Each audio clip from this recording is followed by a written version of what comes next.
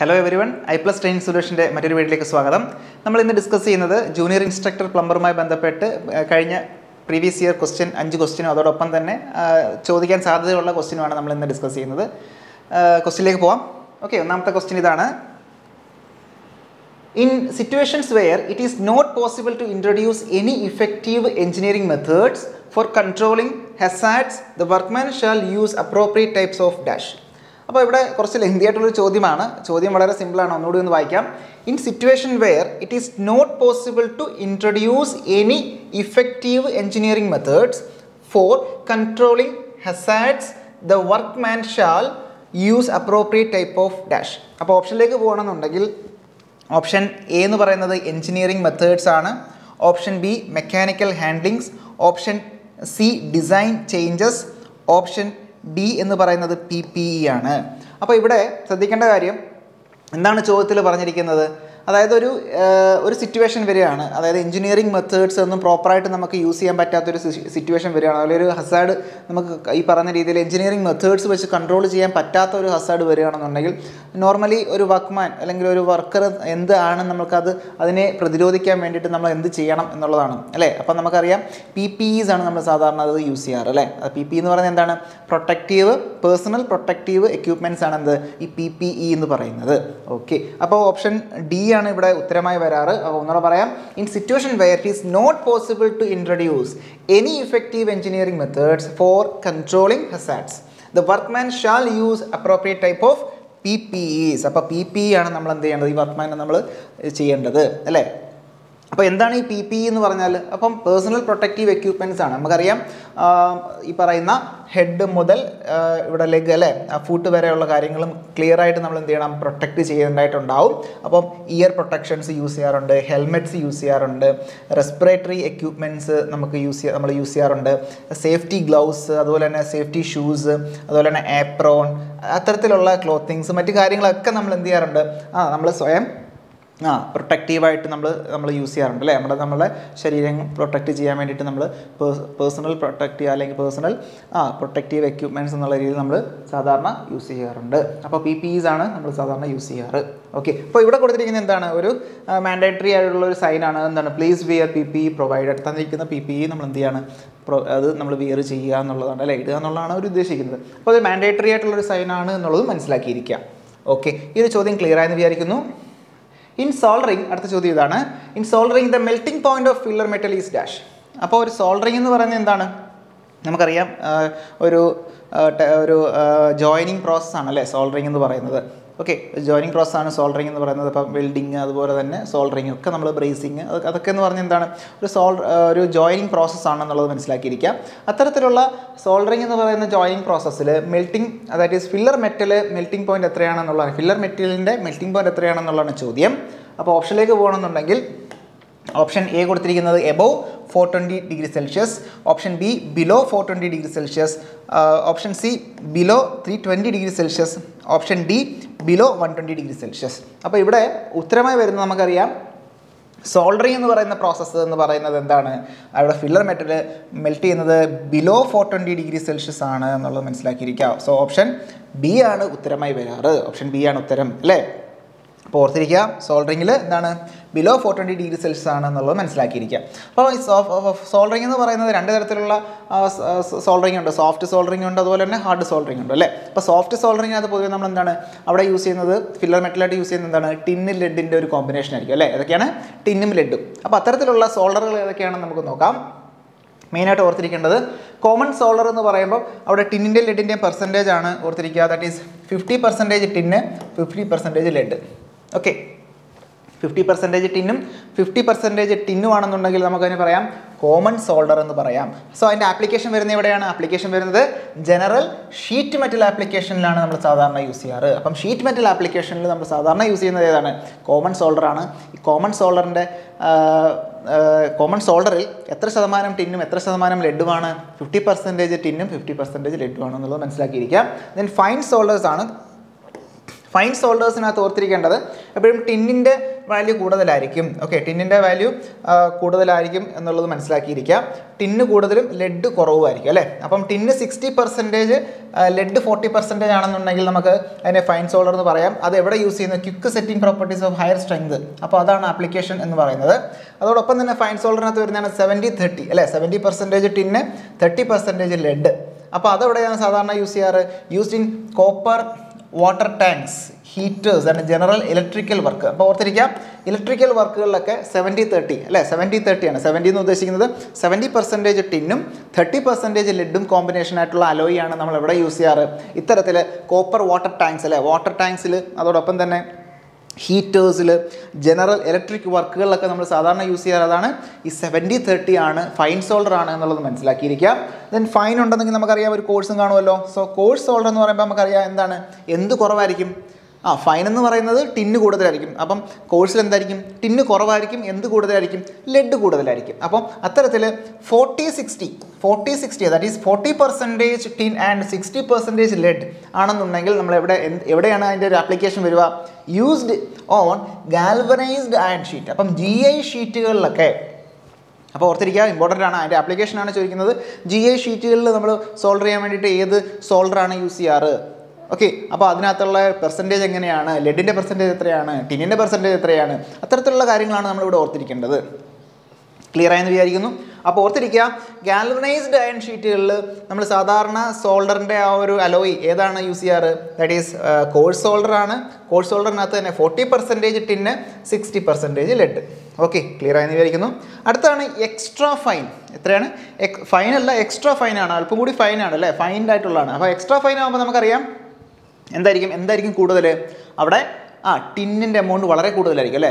അപ്പം ടിന്നിൻ്റെ എമൗണ്ട് ഇതിനകത്തുള്ളതിൽ ഈ പറഞ്ഞ രീതിയിൽ ടിന്നിൻ്റെ എമൗണ്ട് എത്രയാണ്? ഒരു 66ഉം അതോടെ തന്നെ 34ഉം ആണ് നമ്മൾ എക്സ്ട്രാ ഫൈൻ സോൾഡർ എന്ന് പറയുന്നത്. അപ്പോൾ അത് എക്സ്ട്രാ ഫൈൻ സോൾഡേഴ്സ് എവിടെയാണ് യൂസ് ചെയ്യാറ്? Soldering brass, copper and jewellery items അല്ലേ. അപ്പം ഇത്തരത്തിൽ ബ്രാസ്, അതോടൊപ്പം തന്നെ കോപ്പർ, അതോടൊപ്പം തന്നെ എന്താണ് ജ്വല്ലറി ഐറ്റംസ് ഒക്കെ സോൾഡർ ചെയ്യുന്ന സമയത്ത് നമ്മൾ യൂസ് ചെയ്യുന്നതാണ് extra fine solder. Extra fine സോൾഡറിനകത്ത് 66% ടിന്നും അതോടൊപ്പം തന്നെ 30 അല്ല ബാക്കി വരുന്ന 34% എന്താണ്? ലെഡുമാണ് എന്നുള്ളത് മനസ്സിലാക്കിയിരിക്കുക. ദെൻ യൂടെക്റ്റിക് അലോയ് അല്ലേ. യൂടെക്റ്റിക് അലോയ് ആകുമ്പം അവിടെ എങ്ങനെയാണ്? That is 63% tin and 37% lead. അപ്പോൾ ഇതൊക്കെ ഒന്ന് മനസ്സിലാക്കിയിരിക്കേണ്ടതായിട്ടുണ്ട്. കാര്യം എങ്ങനെയാണ് ചോദ്യം വരുന്നത് എന്നുള്ളത് നമുക്ക് പ്രെഡിക്റ്റ് ചെയ്യാൻ പറ്റില്ല. കാര്യം ഈ ഒരു ടേബിളിൽ നിന്നും മാക്സിമം ചോദ്യങ്ങൾ പ്രതീക്ഷിക്കാം. അപ്പോൾ ഈ സോൾഡറുമായി ബന്ധപ്പെട്ട് അപ്പോൾ ഇത്തരത്തിൽ അതിൻ്റെ കോമ്പിനേഷൻ എങ്ങനെയാണ്, എത്ര ശതമാനമാണ്, എത്ര പെർസെൻറ്റേജാണ് ടിന്ന്, എത്ര പെർസെൻറ്റേജാണ് ലെഡ് എന്നുള്ളത് മനസ്സിലാക്കിയിരിക്കുക. എവിടെയാണ് അതിൻ്റെ ആപ്ലിക്കേഷൻ? ഇതാണ് അതിന് മെയിനായിട്ട് ഓർത്തിരിക്കേണ്ടത്. അപ്പോൾ 63% ടിന്ന്, 37% ലെഡ് എവിടെയാണ്? Similar to fine സോൾഡറാണ്. അപ്പം ഈ ഫൈൻ സോൾഡർ എവിടെ യൂസ് ചെയ്യുന്നു? അത് എത്തരത്തിലുള്ള ഈ ഫൈൻ സോൾഡേഴ്സ് എവിടെ യൂസ് ചെയ്യുന്നു? ആ മേഖലകളിലൊക്കെ നമ്മൾ എന്ത് യൂസ് ചെയ്യാറുണ്ട്? ഈ പറഞ്ഞ യൂടെക്റ്റിക് അലോയ് യൂസ് ചെയ്യാറുണ്ട് എന്നുള്ളത് മനസ്സിലാക്കിയിരിക്കുക. ഓക്കെ, ക്ലിയർ ആയല്ലോ? ഫൈൻ. അടുത്ത ചോദ്യത്തിലേക്ക് പോവാം. ചോദ്യം ഇതാണ്: the process of mixing clay, water and other ingredients to make brick is known as. അപ്പോൾ ഇത് ബിൽഡിംഗ് മെറ്റീരിയൽസുമായി ബന്ധപ്പെട്ട് ബ്രിക്ക് എന്ന് പറയുന്ന ഒരു ടോപ്പിക്കുണ്ട്. അപ്പോൾ ബ്രിക്ക് മാനുഫാക്ചർ ചെയ്യുന്നതുമായി ബന്ധപ്പെട്ടുള്ളൊരു ചോദ്യമാണ് ഇവിടെ ചോദിച്ചിരിക്കുന്നത്. The process of mixing clay, water and other ingredients to make brick is known as. അപ്പോൾ ഇത്തരത്തിൽ ഈ ബ്രിക്ക് മാനുഫാക്ചറിങ് പ്രോസസ്സിൽ നമ്മൾ ഈ തരത്തിലുള്ള ക്ലേയും വാട്ടറും അതർ ഇൻഗ്രീഡിയൻസും ഒക്കെ ചേർത്ത് മിക്സ് ചെയ്യുന്ന ഒരു പ്രോസസ്സുണ്ട്. ആ പ്രോസസ്സിനെ വിളിക്കുന്ന പേരെന്താണ് എന്നുള്ളതാണ് ചോദ്യം. അപ്പോൾ ഓപ്ഷനിലേക്ക് പോകുകയാണെന്നുണ്ടെങ്കിൽ ഓപ്ഷൻ എ എന്ന് പറയുന്നത് പഗ് മില്ലാണ് കൊടുത്തിരിക്കുന്നത്. അത് നമ്മളവിടെ യൂസ് ചെയ്യുന്ന മില്ലിൻ്റെ പേരാണ് പഗ് മില്ലെന്ന് പറയുന്നത്, പ്രോസസ്സ് അല്ല. 2 ഓപ്ഷൻ ബി നീഡിങ് ആണ് കൊടുത്തിരിക്കുന്നത്.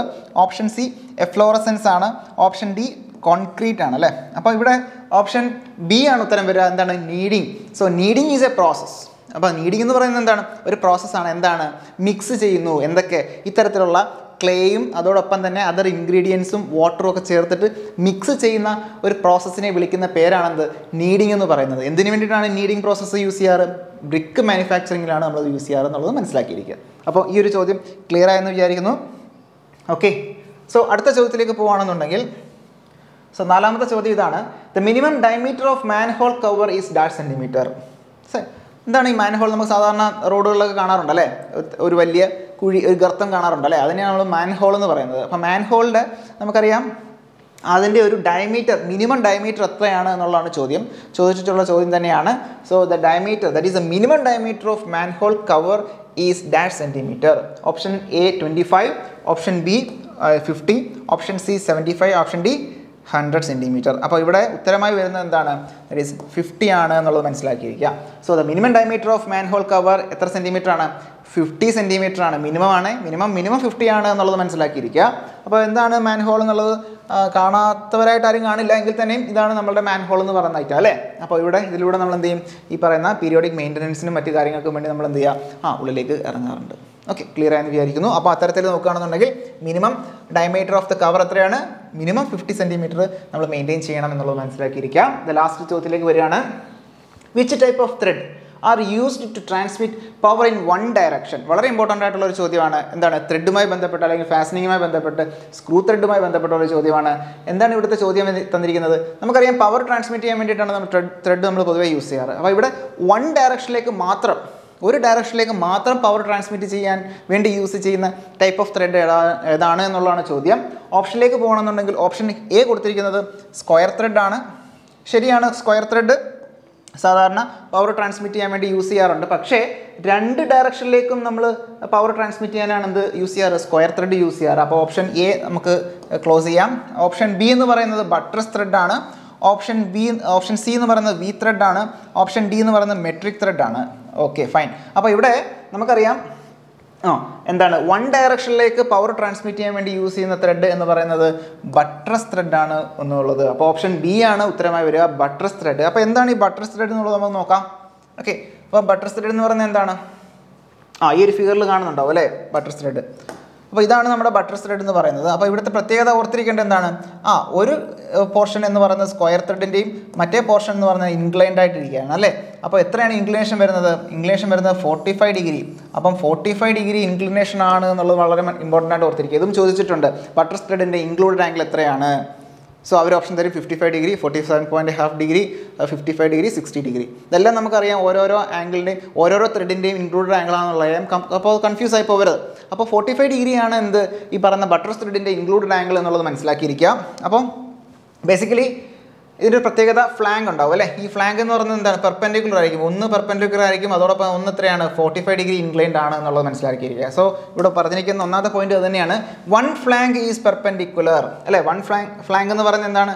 പെർപെൻഡിക്കുലർ ആണ്. One flank is perpendicular and അതിൻ്റെ other flank is at 45 degree. അപ്പോൾ ഒന്ന് പെർപെൻഡിക്കുലർ ആണ്, ഒന്ന് 45 ഡിഗ്രി ആണ്. സോ അത്തരത്തിലുള്ള രണ്ട് ഫ്ലാങ്കുകളാണ് ഇതിൻ്റെ ഒരു പ്രത്യേകത എന്നുള്ളത് മനസ്സിലാക്കിയിരിക്കുക. Then used when large force acting along A screw axis in one direction. അപ്പോൾ ഇതാണ് നമ്മുടെ ചോദ്യം. വൺ ഡയറക്ഷനിൽ ഫോഴ്സ് ട്രാൻസ്മിറ്റ് ചെയ്യാൻ വേണ്ടി നമ്മൾ പൊതുവെ യൂസ് ചെയ്യാറുള്ള ഏതാണ്? ബട്ട്രസ് ത്രെഡ് ആണ്. ഇതാണ് നമ്മുടെ ചോദ്യമായി വന്നത്. ഓക്കെ, അപ്പോൾ വെൻ യൂസ്ഡ് ലാർജ് ഫോഴ്സ്, ഇപ്പം വളരെ വലിയ ഫോഴ്സസ് നമുക്ക് ട്രാൻസ്മിറ്റ് ചെയ്യണം. എങ്ങനെ? ആ സ്ക്രൂവിൻ്റെ ആക്സിസിന് വൺ ഡയറക്ഷൻ, ഒറ്റ ഡയറക്ഷനിലേക്ക് മാത്രം. അത്തരത്തിലുള്ള കണ്ടീഷൻ വരികയാണെന്നുണ്ടെങ്കിൽ, സിറ്റുവേഷൻ വരികയാണെന്നുണ്ടെങ്കിൽ നമ്മൾ ഏത് പോകും? നമ്മൾ ബട്ട്രസ് ത്രെഡിലേക്ക് പോകും. ഓക്കെ, അപ്പോൾ ഇതിൻ്റെ ഒരു ആപ്ലിക്കേഷൻസ് പൊതുവേ നമ്മൾ എവിടെയാണ് വരാറ്? That is used in power process അല്ലേ. പവർ ട്രാൻസ്മിറ്റ് ചെയ്യേണ്ട പവർ പ്രൊസസ്സിൽ നമ്മൾ പൊതുവേ ബട്ട്രസ് ത്രെഡ് യൂസ് ചെയ്യാറുണ്ട്. കാർപ്പൻട്രി വൈസസിൽ യൂസ് ചെയ്യാറുണ്ട്. ഗൺ ബ്രീച്ച് മെക്കാനിസത്തിൽ യൂസ് ചെയ്യാറുണ്ട്. അതുപോലെ തന്നെ റാച്ചറ്റ് മെക്കാനിസത്തിൽ യൂസ് ചെയ്യാറുണ്ട്. അത്തരത്തിലാണ് അതിൻ്റെ ഒരു ആപ്ലിക്കേഷൻ വരുന്നത് എന്നുള്ളത് മനസ്സിലാക്കിയിരിക്കുക. അപ്പോൾ ത്രെഡുമായി ബന്ധപ്പെട്ട് ഒരു ചോദ്യം നമുക്ക് ഏതൊരു എക്സാം എടുത്താലും നമുക്കതിനകത്ത് കാണാൻ സാധിക്കും. അത് ഇമ്പോർട്ടൻ്റ് ആണ്. അത് ക്ലിയർ ആയിട്ട് പഠിച്ചു പോവുക. ഓക്കെ, ഈ ഒരു 5 ചോദ്യം വളരെ ഇമ്പോർട്ടൻ്റ് ആയിട്ടുള്ള ചോദ്യം തന്നെയായിരുന്നു. പ്രീവിയസ് ഇയർ ചോദിച്ചിട്ടുള്ള ചോദ്യം തന്നെയാണ്. അപ്പോൾ ഇതെല്ലാം നിങ്ങൾക്ക് ക്ലിയർ ആയെന്ന് വിചാരിക്കുന്നു. സോ വരും ദിവസങ്ങളിൽ ഇതുപോലെ തന്നെ വളരെ ഇമ്പോർട്ടൻ്റ് ആയിട്ടുള്ള മറ്റ് 5 ചോദ്യമായിട്ട് ഞാൻ എത്താം. ഓക്കെ, എനിവേ എല്ലാവരും നന്നായിട്ട് പഠിക്കുക. നന്ദി, നമസ്കാരം.